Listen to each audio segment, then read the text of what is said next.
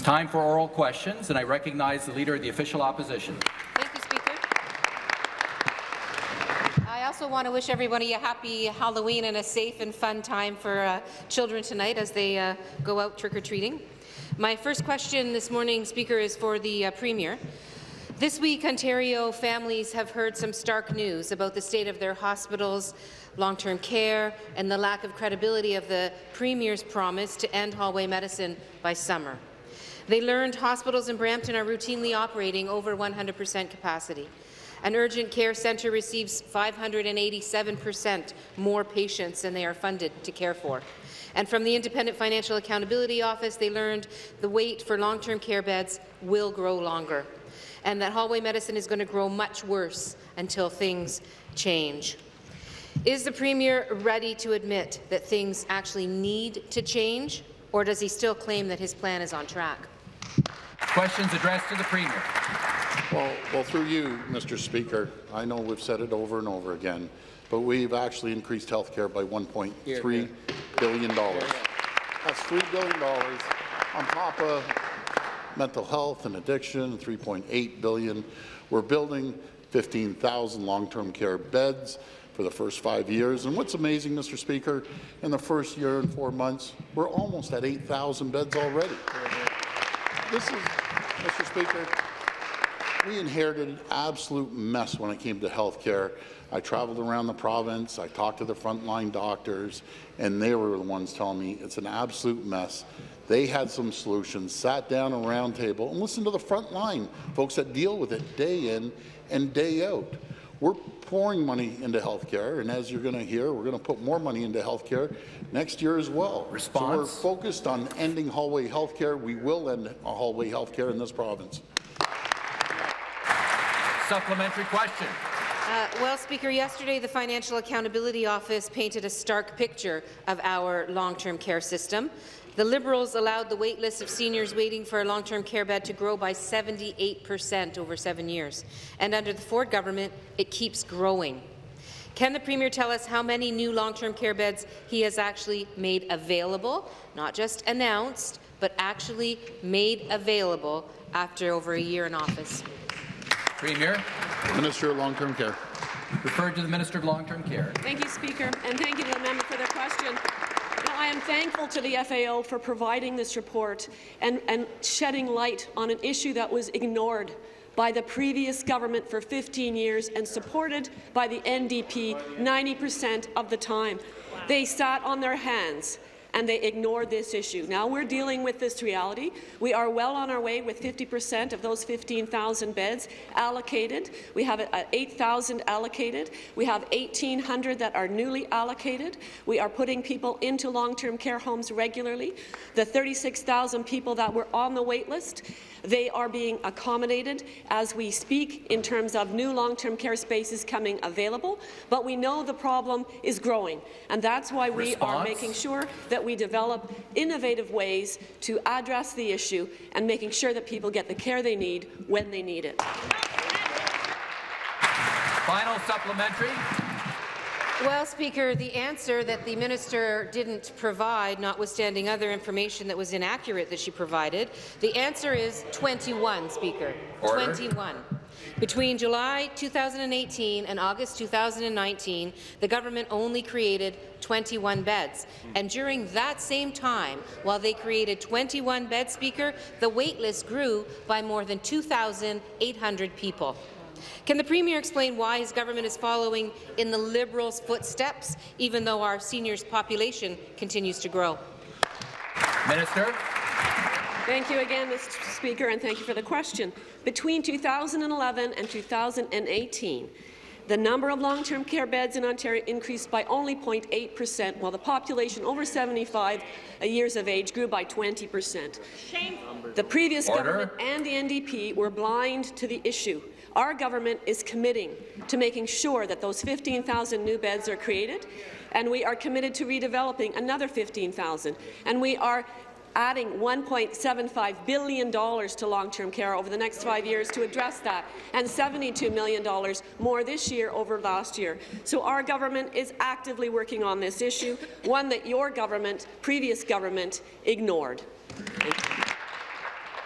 The next question, once again, the Leader of the Official Opposition. Well, Speaker, the financial my next question is for the Premier, Speaker. The Financial Accountability Office report made it pretty clear that the government needs to increase investment in long-term care if they want to make a dent in the waiting list or get patients out of hospital hallways. And if we're talking about stats in terms of how many beds are being created versus how many additions are coming to the wait list, this government's record so far is 0.01%. So the Ford government, unfortunately, is not able to get patients out of hallways because they're doing things the same way that the Liberals did. The Ford government is at the same time, however, making cuts to our long-term care grants. This is something we were talking about all summer long in many communities across Ontario. So the question is, will the Premier listen to expert advice and agree to abandon his government's intention to cut $34 million from long-term care funding? Questions to the Premier. Through you, Mr. Speaker, I just can't wait till the Leader of the Opposition sees both ministers of health, Minister of Long-Term Care, standing in front of these long-term care facilities, cutting ribbons. Also cutting ribbons to the historic $27 billion into building new hospitals, into new infrastructure. This will create 3,000 new hospital beds, Mr. Speaker, right across this great province. This year, our government is increasing health care again. Just to remind everyone, $1.3 billion, that's an increase of 2.1%. That's $384 million, or 2% increase for hospitals. This includes $67 million for 700 beds in crowded hospitals, $68 million for small, medium, and multi-site hospitals, which are desperately needed because it was ignored for 15 years, propped up by the NDP, $155 million more with home and community care, and $72 million more for long-term care sector. Not reducing funding, but increasing it by $72 million for long-term care. Thank you. Thank you. A supplementary question. Well, Speaker, with all due respect, ribbons make good photo ops, but they don't help our hallway medicine crisis or build long-term care beds. The FAO is crystal clear, Speaker. The cost of creating new long-term care beds will grow over time. Yet, as the need for the investment grows, the Ford government is moving ahead with cuts to long-term care. And that's combined with budget cuts at overcapacity hospitals that are struggling with deficits. This was a formula for hallway medicine and the crisis that was made when the Liberals put it in place while they were in office. Why is the Ford government repeating the mistakes of the Liberal government, Speaker? Stop the clock. Stop the clock. Minister of Natural Resources and Forestry will come to order. Restart the clock. Questions addressed to the Premier. Minister of Long-Term Care. Minister of Long-Term Care. And thank you to the member again for the question. I would like to read you something from the FAO from his report. The 15,000 new beds represent the first meaningful increase to the supply of long-term care beds in over 15 years. And I am pleased that the FAO recognizes that our government's investments in long-term care, quote, is the largest new health sector spending commitment in the 2019 budget and is a crucial part of the government's priority to end hallway health care. So the inaccuracies in some of the commentary that's been going on is misleading, and I want to make sure. I'd ask the minister to withdraw the unparliamentary remark. But if we're going to talk about I didn't hear. Did you? You must withdraw. She said it. I withdraw. Yes, I did. Thank you. So the report states that between 2011 and 2018 that the number of long-term care beds in Ontario increased by only 0.8%, while the population of Ontarians aged 75 and over grew by 20%. Our government is committed to addressing this issue that has been building for 15 years, and we're well on our way to doing that. The final supplementary. Well, Speaker, as I said yesterday, there's a big if as to whether or not the promise to build those beds actually comes to fruition. We saw the Liberals make those promises as well, and those beds were never built. And of course, the Conservatives are following on the same track as the Liberals in all the other mistakes that were made in terms of our healthcare system. Stop the clock. I apologize to the Leader of the Opposition. Government side will come to order. I need to be able to hear the member who's asking the question. Restart the clock. Again, my apologies to the Leader of the Opposition. There's no doubt that the Liberals left the healthcare system hanging by a thread, and instead of making things better, the Conservative government continues to plough ahead by making cuts to healthcare services, and it's making things even worse. From ambulance shortages to bigger wait lists for long-term care to more hospital overcrowding, now we're heading into a terrible flu season, which is a recipe for disaster. Will the Premier put patients first, stop the cuts, and make the investment needed to tackle hallway medicine? The question has been referred to the Minister of Long-Term Care. Thank you. Thank you, Speaker, and thank you to the member opposite again. We recognize that Ontario has an ageing population, and this issue has been building for many, many years. And we know it's going to take real action to create the capacity that's required. And that's why we're streamlining processes to make sure that we get shovels in the ground and allowing areas across Ontario to benefit from the allocation of almost 8,000 new beds that we've announced and 18,014 beds in just the last year. And the FAO report clearly states that the previous government failed to act responsibly and proactively to deal with this problem. Our government is committed to protecting the frontline services that directly impact Ontarians. Long-term care is one of them, and we are making major investments. I want to repeat that. Response. Major investments into the long-term care system, and we are committed to addressing any gaps that there may be. Thank you. Thank you very much. The next question, once again, the Leader of the Official Opposition. Thank you, Speaker. My next question is also for the Premier. I want to ask the Premier about an Ottawa woman's plight, which encapsulates healthcare under the Ford government and the Liberals before them. Maria Konopescus is an Ottawa resident who had minor surgery in 2017. She's been living in hospital ever since because the personal support workers and home care that she needs aren't available for her. Does the Premier believe that patients who receive minor surgery should be forced to live in hospitals for years at a time? Questions addressed to the Premier. Minister of Health. Referred to the Minister of Health. Well, thank you very much for the question. I am familiar with the situation in Ottawa. It should not be happening. When people are ready to leave hospital, they should be able to do so with the supports and services that they need at home.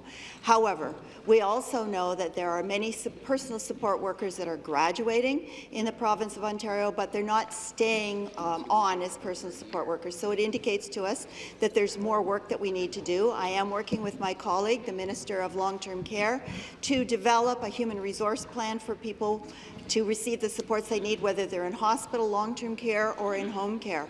It is something that we are working on. We know that there are concerns with respect to some of the scope of work that they're doing, so we are looking at client-partnered scheduling, which allows care providers to make the most of their workforce, geographic alignment of home care and community care to reduce travel times, and I will discuss more in the supplemental. Thank you. The supplementary question. Look, Speaker, this woman is now on her second Premier and is still waiting in the hospital. And here's the facts. The FAO says hallway medicine is going to keep getting worse. The wait for long-term care, which grew by 78% under the Liberals, is going to keep growing longer. And 94% of the government's home care investment this year comes from the federal government. There are literally thousands of people like Maria waiting for home care. When is this government going to stop continuing the neglect of the previous government and take serious action to deal with the crises in home care, long-term care, and hallway medicine? Minister of Health. Thank you. Well, through you, Mr. Speaker, I can assure the Leader of the Official Opposition that we are taking action on all three fronts because we need to provide integrated care for patients and families regardless of where they are. The status quo with our current health system is not sustainable. It's not satisfactory to people. They feel as if when they leave hospital they're being shut out of the system. That shouldn't be happening. People should know that their healthcare system is there for them throughout their healthcare journey wherever they happen to be. That's why we We are transforming our healthcare system and bringing it into the 21st century with digital tools as well to make sure that people are supported. We know that even though we have increased care in hospitals by $384 million this year, with an additional $68 million for small and medium-sized hospitals. We know that the hospitals aren't the only sector that need help.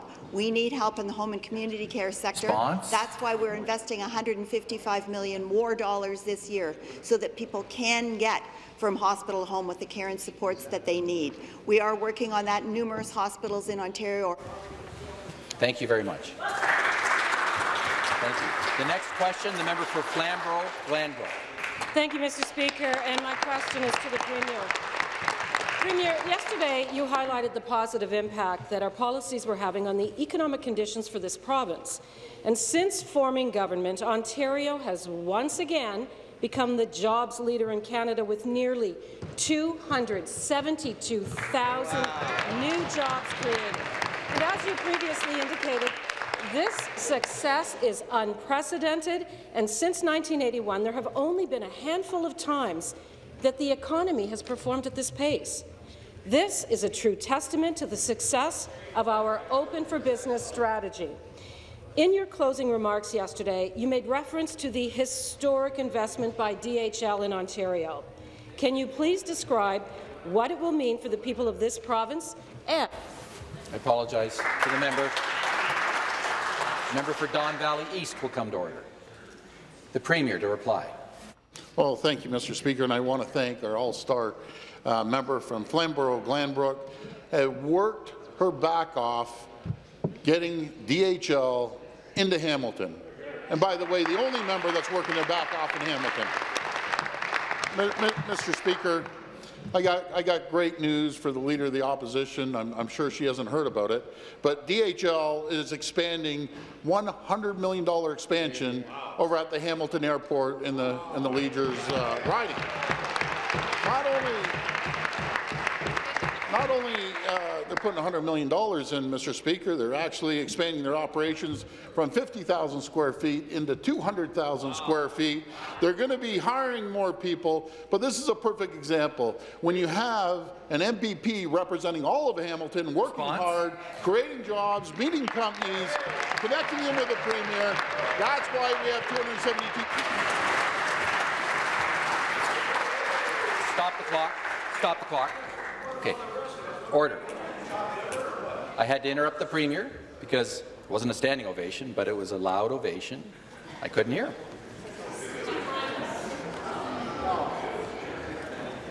Restart the clock. Supplementary question. thank you, Mr. Speaker, and back to the Premier. And this really is a huge deal for the people of this province and for the people in Hamilton. Having investments from companies like DHL truly recognizes how crucial Hamilton is as a gateway destination to Ontario. This announcement, combined with the recent investments by Liberty Group, Stryker Corporation and KF Aerospace, among others, demonstrates the vital economic potential that Hamilton has in helping to drive our province forward. And you know what? The good news continues. Premier, can you share with the legislature the announcement regarding the Korea Electric Power Corporation engineering and construction company here in Ontario? Premier. Thank you, Mr. Speaker, and thank you again from our great MPP. I first want to acknowledge the great work the Minister of Economic Development is doing out there, job creation.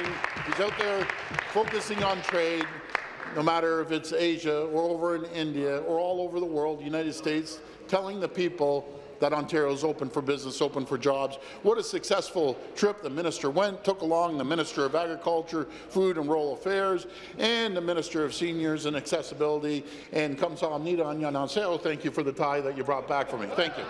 And because of their efforts on the trade mission in Korea, the Korea Electric Power Corporation Engineering and Construction Company has announced that they have opened up a new office in Port Elgin. Now, Korea Electric Power Corporation, Mr. Speaker, does 93% of Korea's electricity grid. The insight and knowledge which they provide will be invaluable resource in support of the Bruce Nuclear Generating Station and their project. Thank you very much. The next question, The member for Essex. Thank you very much, Speaker. My question is to the Premier. Speaker, parents and advocates of children with autism, some of whom are in the public gallery today, have long felt attacked, first by a Liberal and now by the Conservative government, more concerned about their political fortunes than the welfare of the children who need support. Today's Globe and Mail has a concerning and disturbing report detailing how a communications firm under contract with the Ford government was also providing free communication training to an advocacy group that routinely attacked parents fighting for therapy for their kids. Speaker, families deserve to know what this firm was doing and why. Will the government make the contract between the Ministry of Children and Youth Services and the Daisy Group public today, along with any documents associated with that contract? Question was addressed to the Premier. House Leader. And it's been referred to the Government House Leader. Thank you very much, Mr. Speaker. Mr. Speaker, obviously the minister followed all the rules with respect to this contract.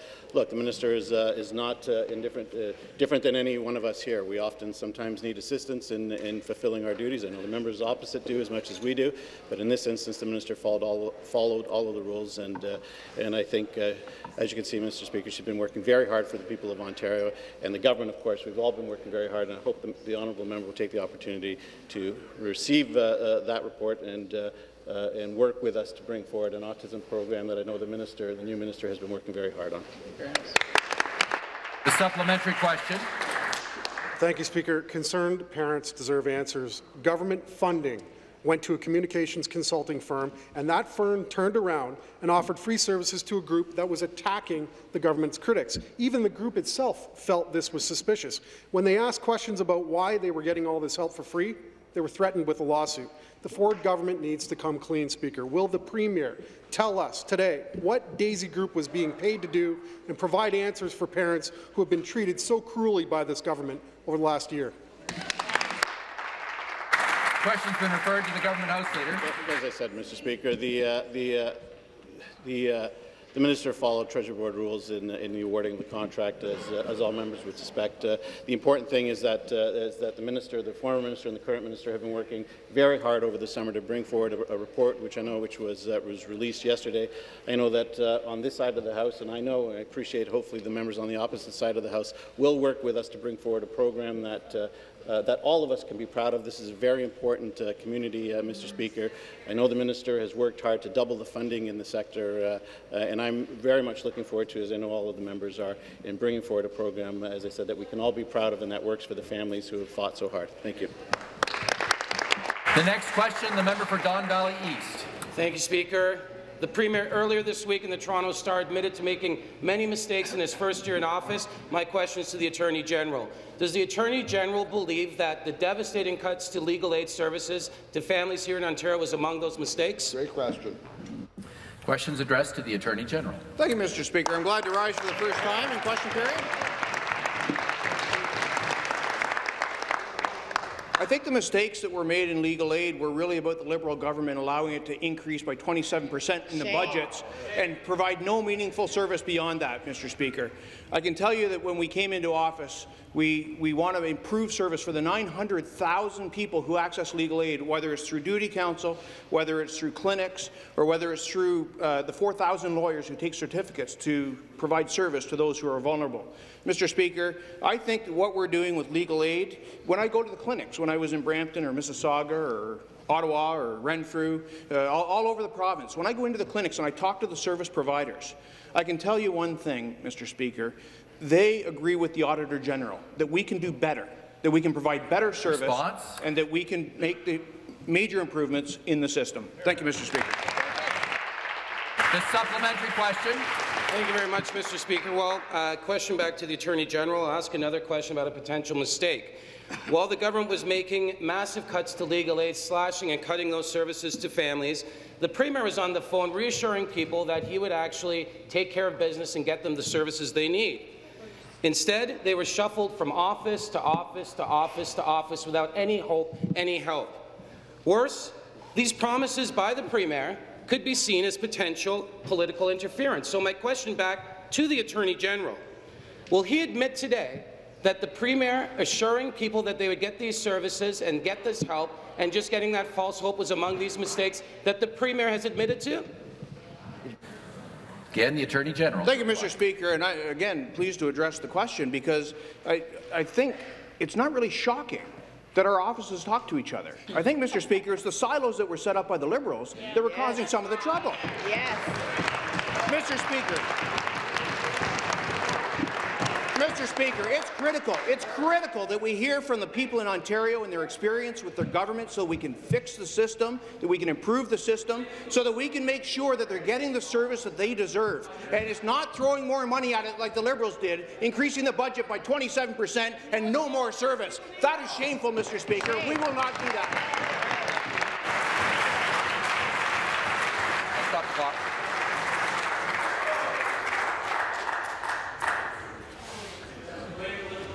The member for Don Valley East will come to order.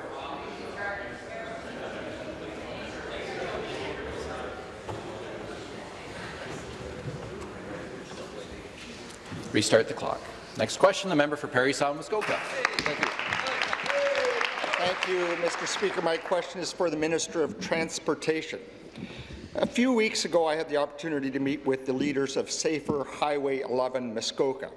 We discussed that several at-grade intersections along the highway between Bracebridge and Huntsville make portions of Highway 11 a dangerous drive.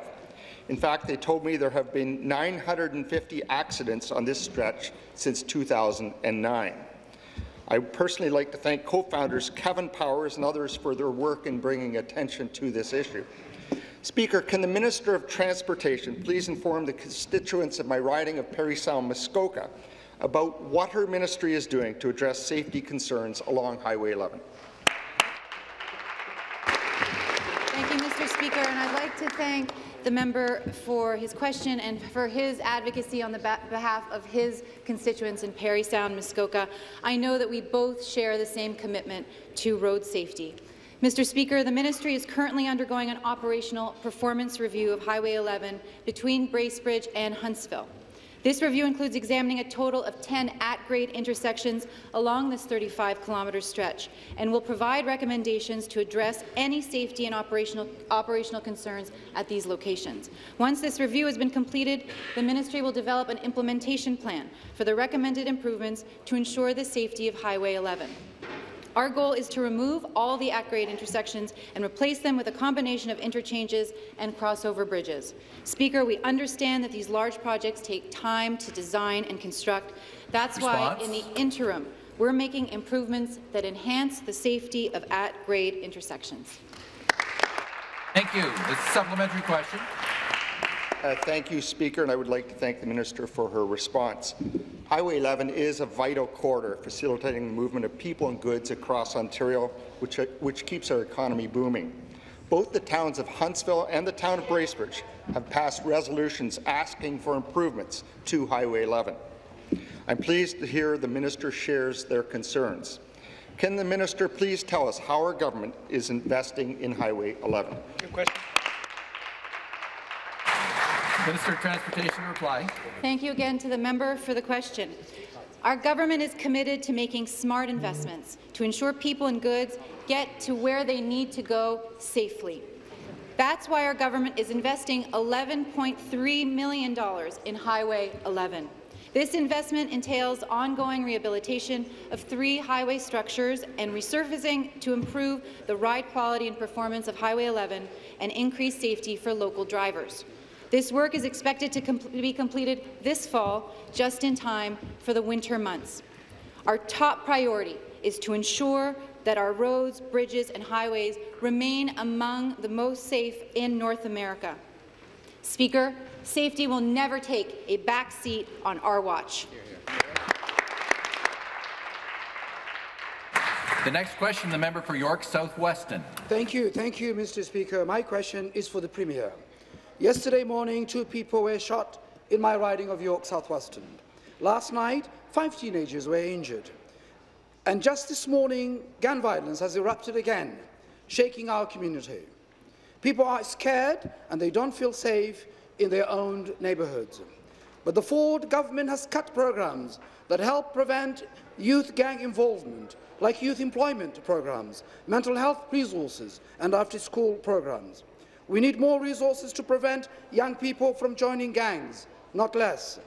Premier, when will your government commit to making necessary investments to keep our youth and community safe? Questions to the Premier. Solicitor General. Refer to the Solicitor General. Thank you, Speaker.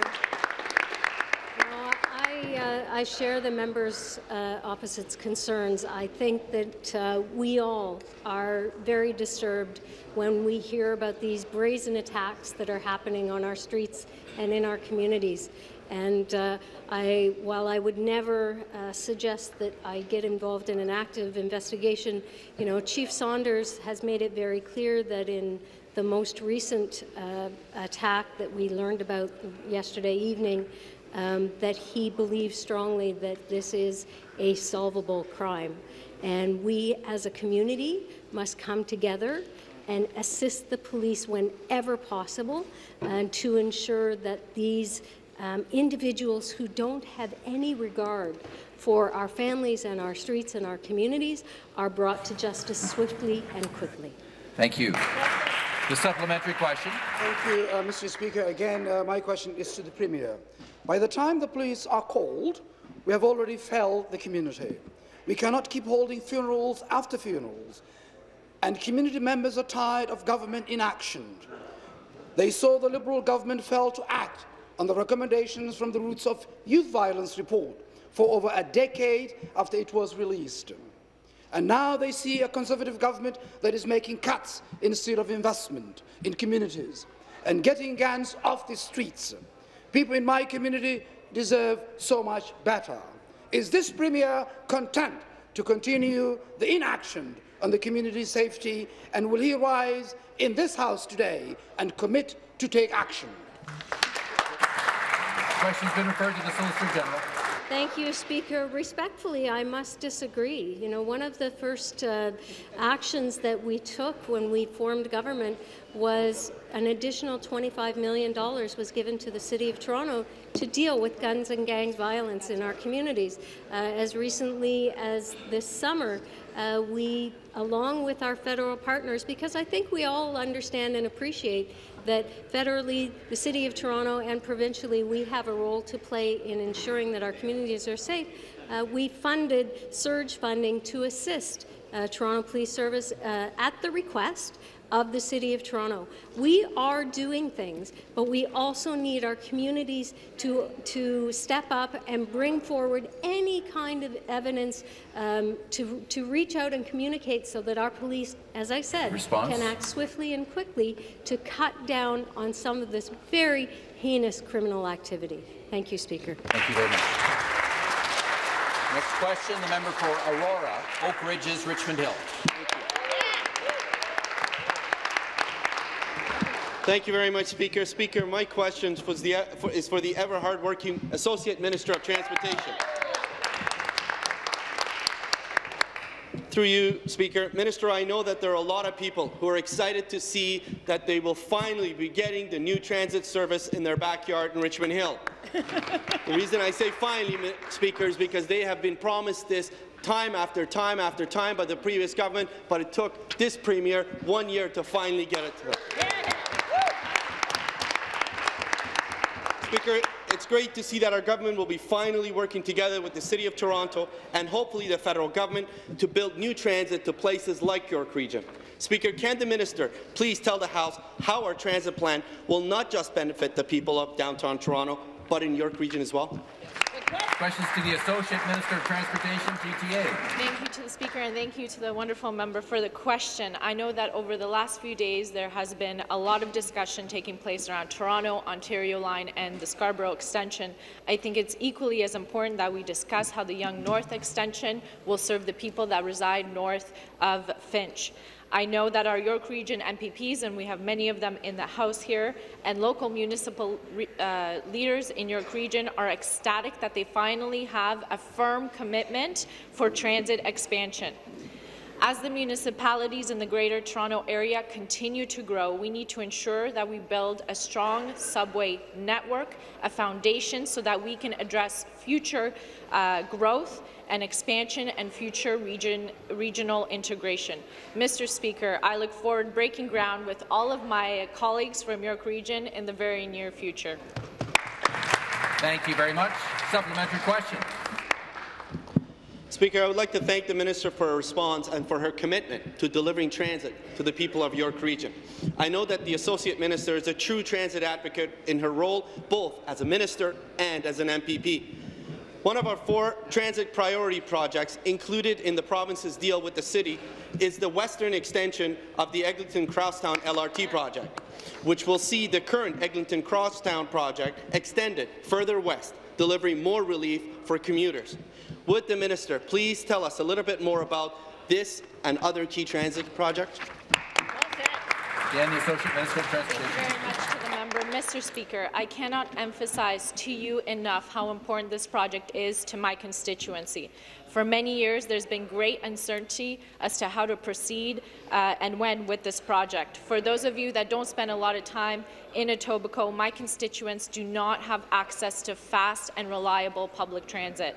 This project, this $4.7 billion investment in our community, will serve the people west of Mount Dennis through Etobicoke and eventually connect to the airport. Much of the proposed extension will be underground, as we've advocated for it, and I am excited to continue to collaborate, to work with the City of Toronto to get this project in motion and get the great people of Etobicoke moving. Thank you very much, Mr. Speaker. Thank you. The next question, the member for Brampton East. Thank you, Speaker. My question is to the Premier. The Premier himself knew his government's cuts to legal aid have caused harm to Ontarians. He told Global News on April 22nd, quote, "If anyone needs support on legal aid, feel free to call my office. I will guarantee you that you will have legal aid." Sounds pretty clear, Speaker, what the Premier was saying, but his own staff disagree with what he meant. So let's get some clarification. To the Premier, what did you mean when you said to Ontarians, quote, "I guarantee that you will have legal aid"? Questions addressed to the Premier. Attorney General. And referred to the Attorney General. Thank you, Mr. Speaker. Thank you, Mr. Speaker, and I thank the member for the question, the member from Brampton East. And when I visited the clinic in Brampton, it was very informative, because what the Legal Aid Clinic in Brampton has done is work around some of the existing rules to make sure they're providing services in a modern way. They have rooms set up in the Brampton Legal Aid Clinic where you can go in and there are TVs and they can interact with the services that they need. Mr. Speaker, the answer to the question is this.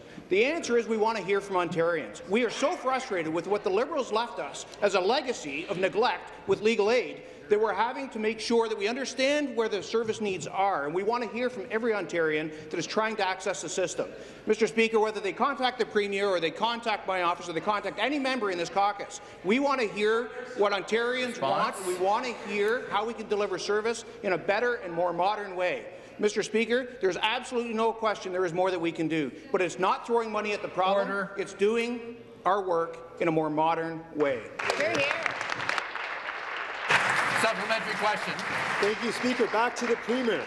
In a Freedom of Information request, the Premier's staff wrote that they were honestly struggling with how to respond to Ontarians pleading for legal aid support. And another staffer wrote that what the Premier meant to say was Ontarians would have, quote, access to the folks at Legal Aid Ontario. Which is it, Speaker?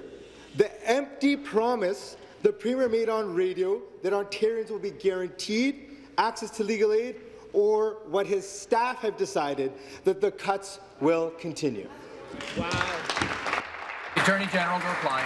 Thank you, Mr. Speaker. Make no mistake. The ministers make the decisions, the staff may provide advice. So I stand behind any decision that we have made, because we made it with knowledge of where we needed to go. We needed to make sure that the bus that the Liberals put us on towards a cliff at 27% increases that caused the system to become unsustainable, while the NDP were either on the bus with them or standing on the side of the road saying nothing. I have no idea.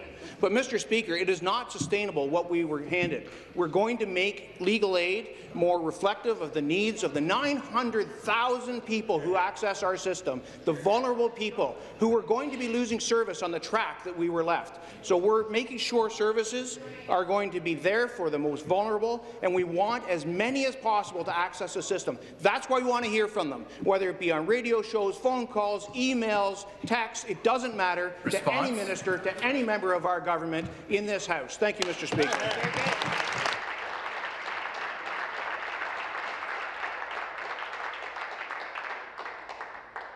Next question, the member for Brampton West. Thank you. Thank you, Mr. Speaker. My question is for the Minister of Transportation. We have heard a lot about subways this week. After years of delays and political gridlock, the City of Toronto and the Province of Ontario have entered into a historic partnership to build an integrated and modern public transport network for Toronto. But, Speaker, I understand that the Minister is doing much more than just getting subways built for Toronto. Could the Minister please share what she's been working on since her appointment to this portfolio? Minister of Transportation. Thank you, Speaker, and thank you to the member for Brampton West for the question. I'm very happy to switch gears today to talk about our plans to create a gridlock-busting network of transit options across the region. Speaker, our government is building towards the largest ever GO Rail expansion. This summer, we announced 150 additional GO train trips per week, including 84 new trips and the extension of 65 existing trips. We've also announced our intention to purchase 36 more GO Rail cars, which were built or will be built by Ontarians and support local jobs in Thunder Bay. Speaker, the demand for public transit is growing. That's why it's so important that we work today to improve and expand GO services. GO Rail expansion will permanently change the way we move around the region. I look forward to sharing more in the supplementary. Thank you very much. Supplementary question. Thank you, Speaker, and thank you to the Minister for the answer. I know residents in my riding of Brampton West are directly benefiting from our government's recent introduction of hourly, two-way weekday evening train service between the City of Brampton and Toronto.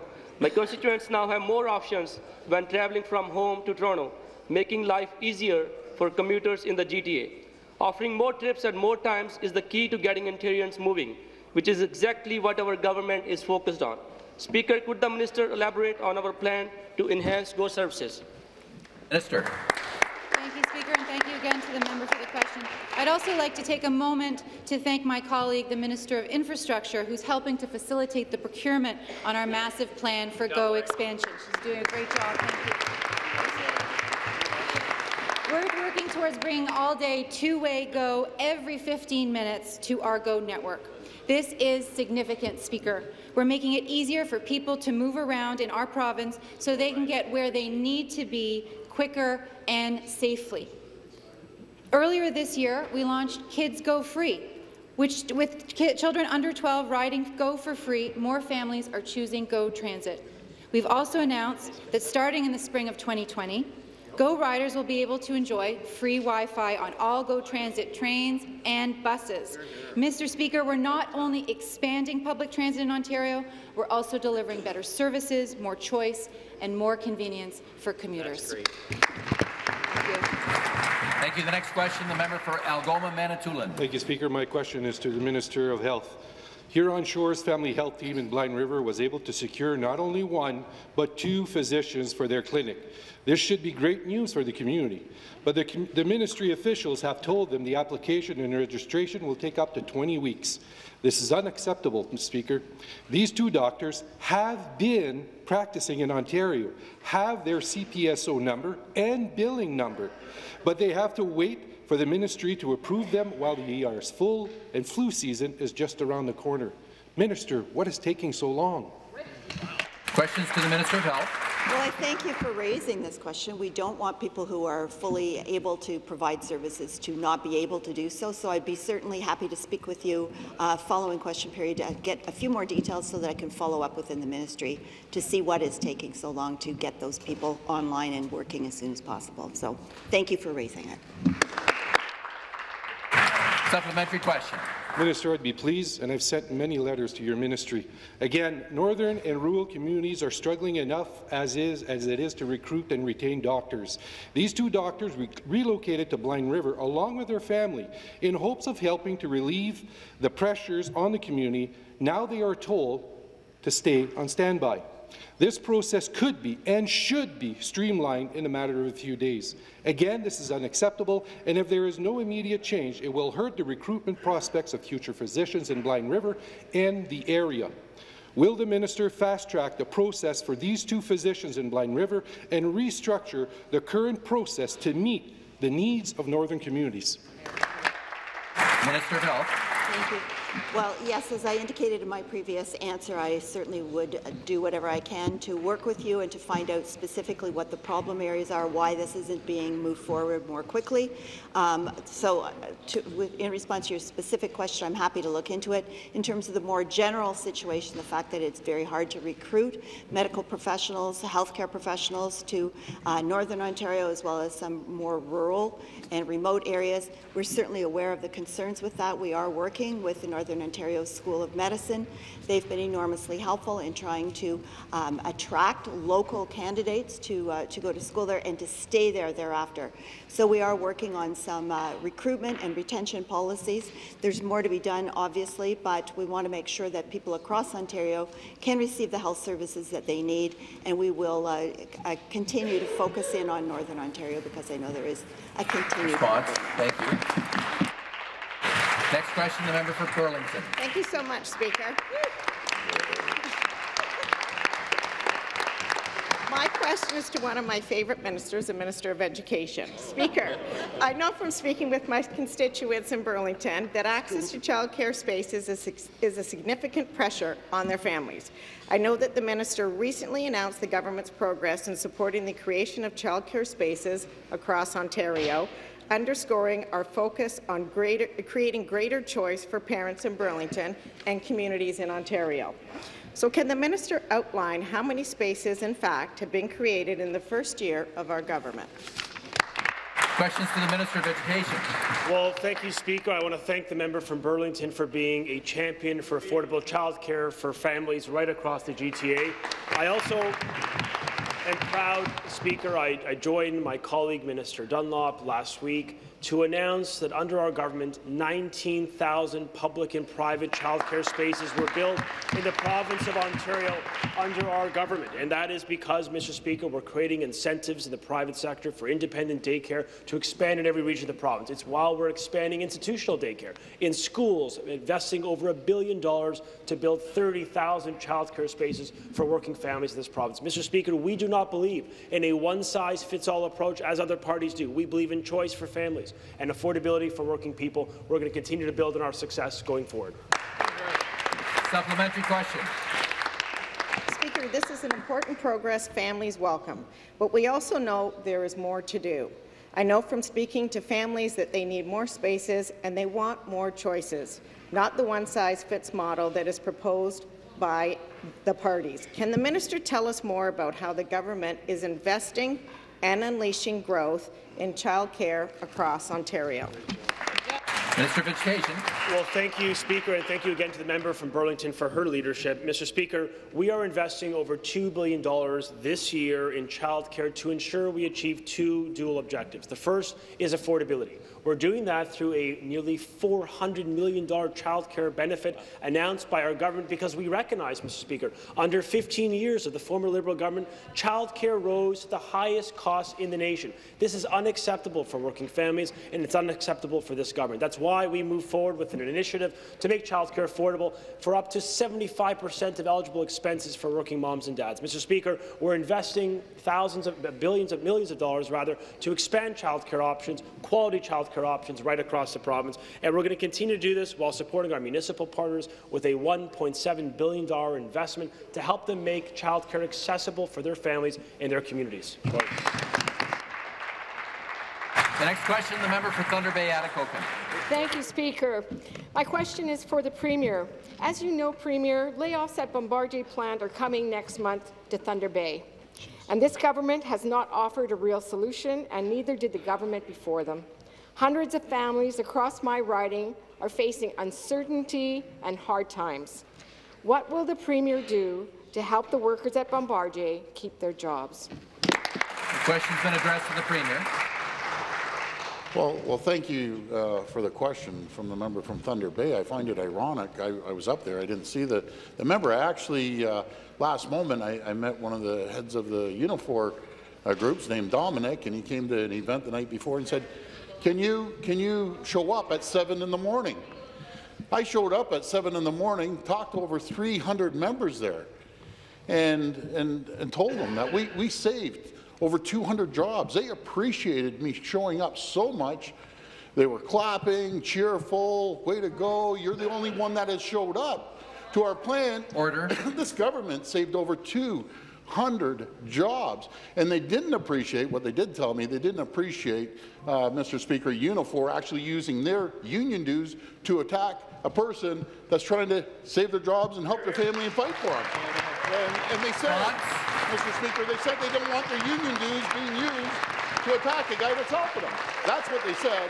I get along great with them. We're going to continue to thrive in Thunder Bay and represent the folks. Thank you. Supplementary question. Thank you. My question is still for the Premier. The Thunder Bay Bombardier plant has a long and storied history and is over a century old. Fighter bomber aircraft were built there during World War II, and it remains a major employer in the Northwest. Jurisdictions across the globe have found ways to keep productions local, but so far there's been no real action by this government or the government before to save that plant. What will this government do to keep the Bombardier plant open? Premier. Minister of Economic Development. Minister of Economic Development, Job Creation and Trade. Speaker, first I want to congratulate the Minister of Transportation on purchasing 36 of Bombardier's cars that are built there. We're greatly appreciative of that work in the North. But Speaker, not long ago, the CEO of Fiat Chrysler told Premier Wynne that she has created the most expensive jurisdiction in all of North America in which to do business, and that's why Premier Ford and our government took very swift action to make Ontario open for business and open for jobs. Since taking office, we've reduced red tape and reduced the cost of doing business by $5 billion. And so companies like Bombardier and others all now have their WSIB payments reduced without any benefit reductions and can now write off their equipment in the year that they purchased this. This gives companies like Bombardier and others the hope they had lost under the previous government, and that's exactly how 272,000 new jobs were created in the province of Ontario.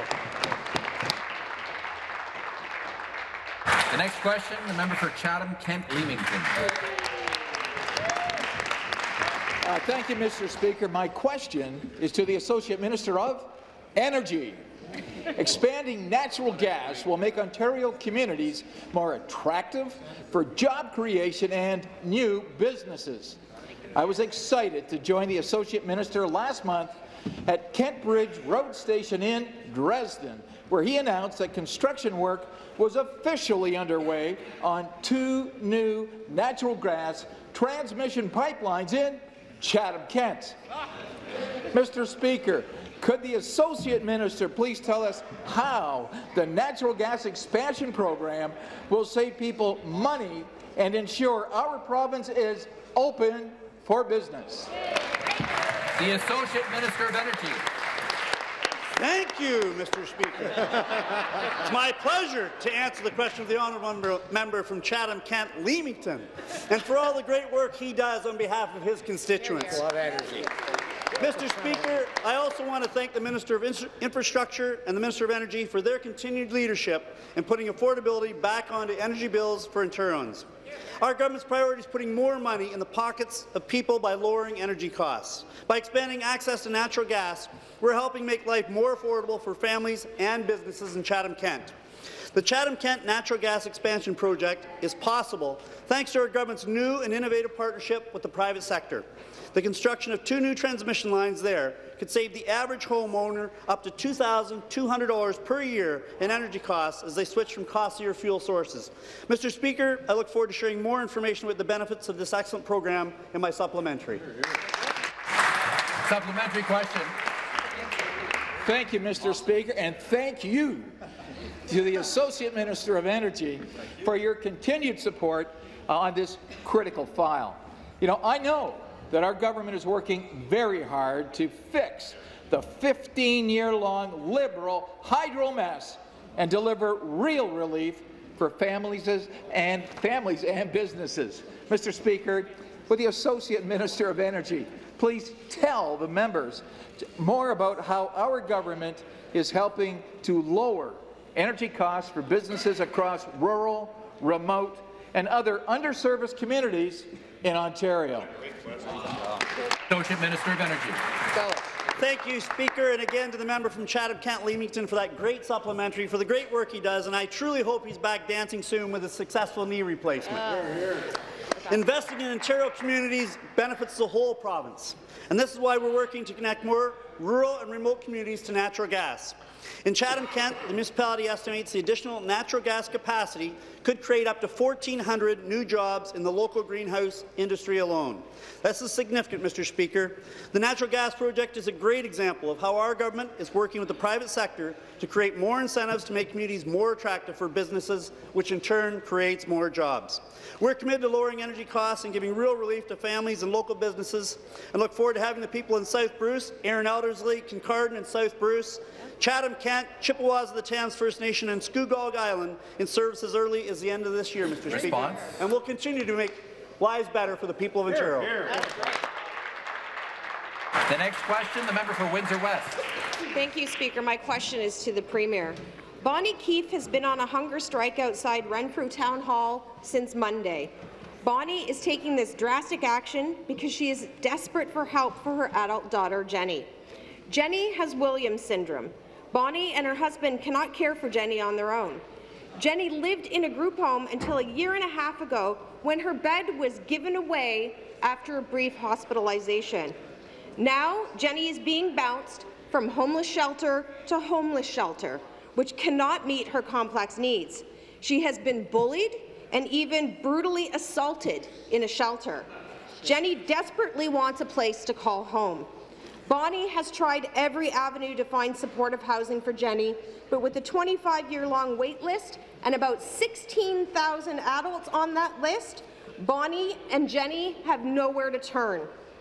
I'm going to ask the Premier, why is your government not helping Bonnie and her vulnerable daughter, Jenny? Question's been addressed to the Premier. Minister of Children, Community and Social Services. To the Minister of Children, Community and Social Services. Thanks very much, Mr. Speaker, and thanks to the member opposite for the question. I know I was down in Windsor earlier this summer and had some meetings with the member from Windsor West, with community group that had a lot of the same issues that she just described, Mr. Speaker, and we both feel very passionately about the need to build more housing for individuals with developmental disabilities. While I can't speak to the case that she's referencing directly, what I would encourage that family to do, or any family in this province that's running into a similar situation, is we do have a lot of caring MPPs in this legislature and caring constituency staff that do tremendous work every day, Mr. Speaker, dealing with situations like the one that the member opposite just described. It's imperative, actually, for people that are in crisis, like the member that the individual that was just mentioned do, is reach out to our constituency offices, because we will do everything that we can within this ministry with crisis intervention to help the individual get the accommodation that they're looking for, Mr. Thank you very much. Supplementary question. Thank you, Speaker. I'd like to point out that Bonnie was contacted from someone from the Ministry of Children, Community and Social Services who suggested her and other parents pool their resources to build their own home and to start a GoFundMe page. Wow. I spoke to Bonnie, as did my colleague from Ottawa Centre. She is desperate for help. She has contacted her MPP, who is the Minister of Natural Resources, and she's contacted the Premier. Neither of them responded. Bonnie feels ignored. There are thousands of families that are facing the same challenges. The waitlist for supportive housing is over 25 years long, and as I pointed out, about 16,000 people are on that list. Liberal and Conservative governments have created this shameful legacy in Ontario. People with developmental disabilities are being told that their only option is to live in homeless shelters. I get at least one phone Question. call a week from a parent at the end of the rope, desperate for housing for their child, and this is deplorable.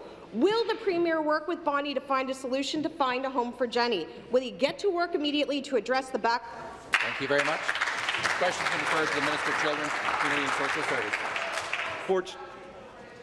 Unfortunately, Mr. Speaker, there seems to be a bit of a theme today when it comes to developmental services, and there seems to be a theme when it comes to long-term care as well in the provinces of Ontario, and that is the theme is, Mr. Speaker, that after 15 years of inaction on the housing front by the previous Liberal government, we have a lot of work to do on this side of the House. And I can tell you that my ministry takes this extremely seriously. I can tell you that the Ministry of Health and Long-Term Care are taking this extremely seriously. I can tell you that the minister responsible for housing in Ontario is taking this seriously. We need more housing in Ontario. We need housing for our seniors. We need housing for individuals with developmental disabilities, Mr. Speaker.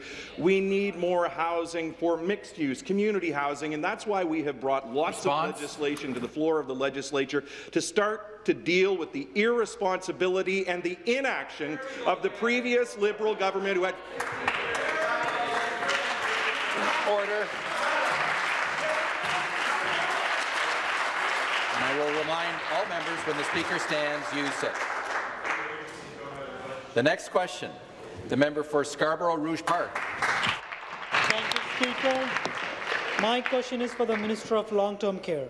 We are all aware of the difficulties when it comes to securing long-term care in Toronto and across the province. Parents, loved ones end up sitting on wait lists for days at a time, sometimes with no end in sight.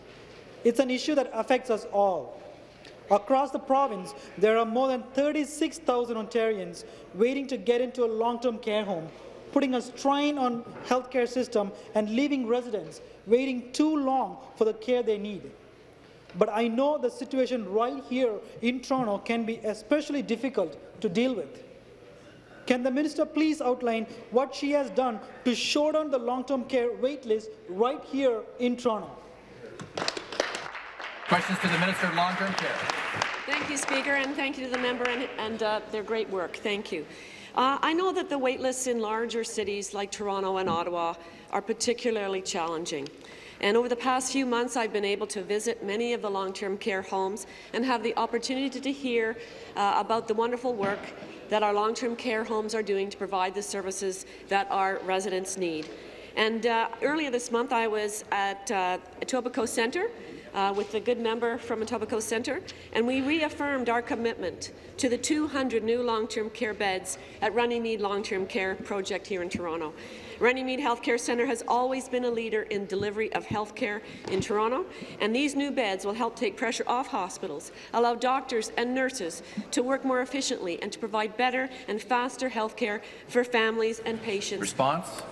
Speaker, these beds will make a great difference to individuals in this area and ensure those who need care in long-term care facilities will receive it. Thank you. That concludes the question period for today and for the week. I want to recognize the member for Nickel Belt on a point of order. Quick point of order, Speaker. On Monday, I talked about one of my constituents, Mr. Hyslop, and I mistakenly referred to him as Robert. His name is Raymond. Thank you very much.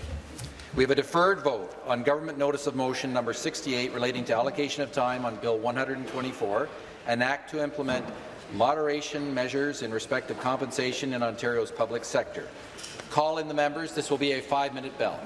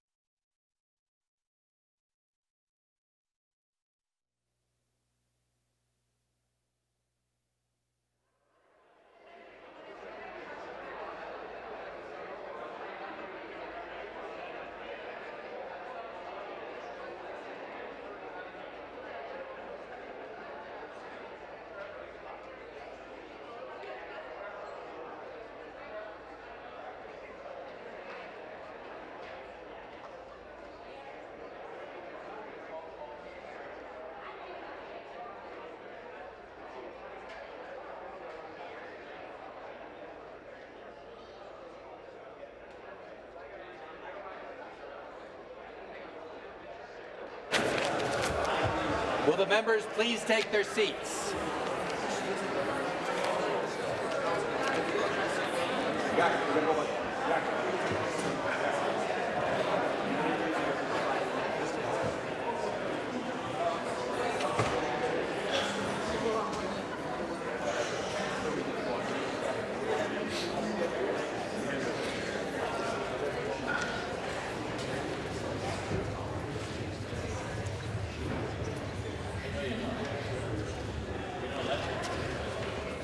Will the members please take their seats? On October 30th, 2019, Mr. Calandra moved Government Notice of Motion number 68 relating to the allocation of time on Bill 124. All those in favour of the motion will please rise one at a time and be counted by the clerk. Mr. Calandra. Mr. Calandra. Mr. Urick. Mr. Urick. Mr. Lecce. Mr. Lecce. Ms. Mulrooney. Ms. Mulrooney. Mr. Fideli. Mr. Fideli. Mr. Ford. Mr. Ford. Ms. Elliott. Ms. Elliott. Mr. Phillips. Mr. Phillips. Mr. Bethlen-Falvey. Mr. Bethlen-Falvey. Mr. Clark. Mr. Clark. Mr. Smith Bay of Quinte. Mr. Smith Bay of Quinte. Mr. Hardeman. Mr. Hardeman. Mr. Yakubuski. Mr. Yakubuski. Mr. Tabolo. Mr. Tabolo. Ms. Dunlop. Ms. Dunlop. Mr. Romano. Mr. Romano. Mr. Walker. Mr. Walker. Ms. Thompson. Ms. Thompson. Mr. Downey. Mr. Downey. Ms. Fullerton. Ms. Fullerton. Ms. Jones. Ms. Jones. Mr. Sarkaria. Mr. Sarkaria. Ms. Scott. Ms. Scott. Mr. Cho, Scarborough North. Mr. Cho, Scarborough North. Ms. Surma. Ms. Surma. Mr. McNaughton. Mr. McNaughton. Mr. Coe. Mr. Coe. Mr. Pettipies. Mr. Pettipies. Mr. McDonnell. Mr. McDonnell. Mrs. Marteau. Mrs. Marteau. Ms. Kanji. Ms. Kanji. Mr. Cho Willowdale. Mr. Cho Willowdale. Mr. Gill. Mr. Gill. Ms. McKenna. Ms. McKenna. Mrs. Martin. Mrs. Martin. Mr. Parson. Mr. Parson. Ms. Skelly. Ms. Skelly. Mr. Nichols. Mr. Nichols. Mr. Pacini. Mr. Pacini. Mr. Miller, Perry Sound Muskoka. Mr. Miller, Perry Sound Muskoka. Mr. Barrett. Mr. Barrett. Mr. Osterhoff. Mr. Osterhoff. Mr. Tanigassam. Mr. Tanagassi. Mr. Barber. Mr. Batter. Ms. Hogarth. Ms. Hogarth. Mrs. Tangri. Mrs. Tangri. Mrs. Y. Mrs. Y. Mrs. Carahalios. Mrs. Carahalios. Ms. Park. Ms. Park. Mr. Cusetto. Mr. Cazzetto. Mr. Pang. Mr. Pang. Ms. Triantafilopoulos. Mr. Triantafilopoulos. Mr. Crawford. Mr. Crawford. Mr. Cramp. Mr. Cramp. Mr. Rashid. Mr. Rashid. Mr. Bauman. Mr. Bauman. Mr. Peter. Mr. Smith, Peterborough, Kawartha. Mr. Smith, Peterborough, Kawartha. Mr. Smith, Peterborough, Kawartha. Mr. Cook. Mr. Cook. Mr. Sandy. Mr. Sandy. Mr. Anand. Mr. Anand. Ms. Gamari. Ms. Gamari. Mr. Kanapati. Mr. Kanapati. Ms. Midas. Ms. Midas. Mr. Babikian. Mr. Babikian. Mr. Sabawi. Mr. Sabawi. All those opposed to the motion will please rise one at a time and be recognized by the clerk. Monsieur Bisson. Monsieur Bisson. Madame Gelin. Madame Gelin. Ms. Fife. Ms. Fife. Ms. Singh Brampton Centre. Ms. Singh Brampton Centre. Mr. Vanthof. Mr. Vanthof. Ms. Horvath. Ms. Horvath. Mr. Natashak. Mr. Natashak. Mr. Tabbins. Mr. Tabbins. Ms. Sattler. Ms. Sattler. Ms. Shaw. Ms. Shaw. Mr. Mamakwa. Mr. Mamakwa. Ms. Begum. Ms. Begum. Mr. Yard. Mr. Yard. Ms. Shermanta. Ms. Shermanta. Ms. Armstrong. Ms. Armstrong. Ms. Stiles. Ms. Stiles. Mr. Kernahan. Mr. Kernahan. Mr. West. Mr. West. Mrs. Stevens. Mrs. Stevens. Mr. Gates. Mr. Gates. Mrs. Gretzky. Mrs. Gretzky. Ms. French. Ms. French. Mr. Miller, Hamilton East, Stony Creek. Mr. Miller, Hamilton East, Stony Creek. Mr. Singh, Brampton East. Mr. Singh, Brampton East. Ms. Andrews. Ms. Andrews. Mr. Hatfield. Mr. Hatfield. Mr. Birch. Mr. Birch. Ms. Burns McGowan. Ms. Burns McGowan. Mr. Arthur. Mr. Arthur. Ms. Bell. Ms. Bell. Mr. Glover. Mr. Glover. Ms. Morrison. Ms. Morrison. Mr. Rakosovic. Mr. Rakosovic. Mr. Harden. Mr. Harden. Ms. Monteith Farrell. Ms. Monteith Farrell. Mr. Hassan. Mr. Hassan. Mr. Fraser. Mr. Fraser. Mr. Coteau. Mr. Coteau. Mr. Gravel. Mr. Gravel. Mr. Schreiner. Mr. Schreiner. Mademoiselle Samar. Mademoiselle Samar. Mr. Hilliard. Mr. Hilliard.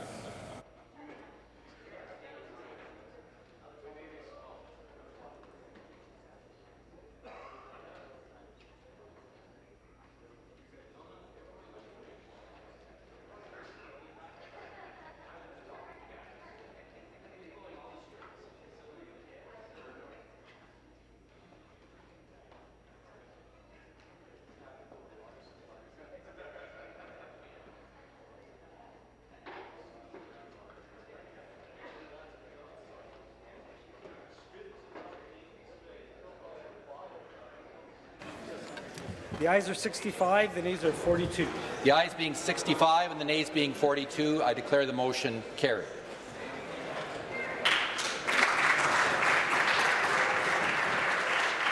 And before I recess the House, I want to express my appreciation to all of the members of this legislature for the higher standard of decorum that we achieved this week. I'm sure the people of Ontario noticed, and the Speaker appreciates it very much. Thank you. We can do it. This House stands in recess until 1 o'clock this afternoon.